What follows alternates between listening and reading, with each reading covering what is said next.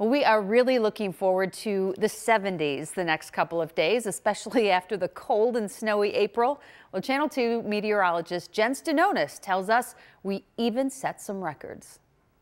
Happy first day of May, and it's warming up. Goodbye to April, which ended up being one for the record books with cold and snow. In Buffalo, we tied 11th place for coldest April on record at 39.2 degrees, which is 6.7 degrees below normal. And it was the coldest April in 75 years. As for snow, we made top 20 for snowiest April on record, coming in at 18th place with 6.9 inches of snow, which is 4.2 inches above average. But more impressive is the fact that 50% of the days in April had snow. So goodbye cold and snow, and hello to the warm season.